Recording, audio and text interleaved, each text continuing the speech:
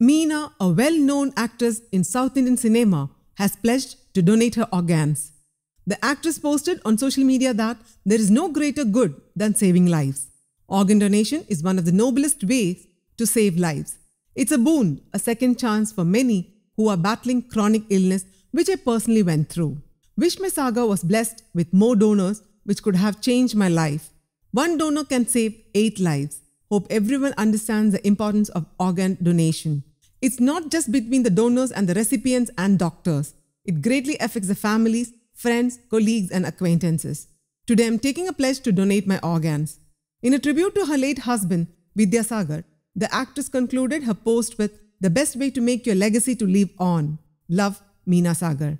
In June 2022, Vidyasagar passed away in a private hospital in Chennai.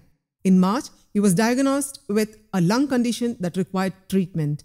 He had COVID-19 before that, but he had been able to recover from it. After being admitted to the hospital for treatment for his lung problem, Vidyasagar's condition worsened in late June and he passed away on June 28th. News Desk, Kaumudy Global.